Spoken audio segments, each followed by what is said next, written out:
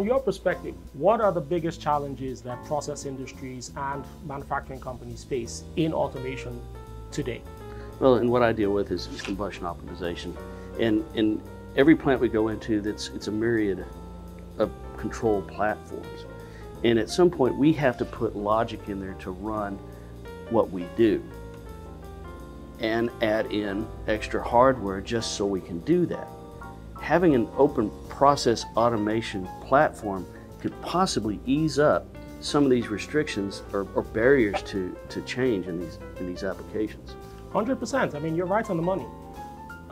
If you look at a situation like you described, where you have a single plant with multiple different types of systems, multiple different types of hardware, and actually moving forward is a barrier because you have all these various different things trying to work together.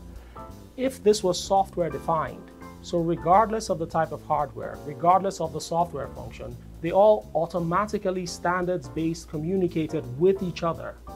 Wouldn't that ease some of the problems that these customers face? Yeah, the last thing they want to do is add another platform. Exactly.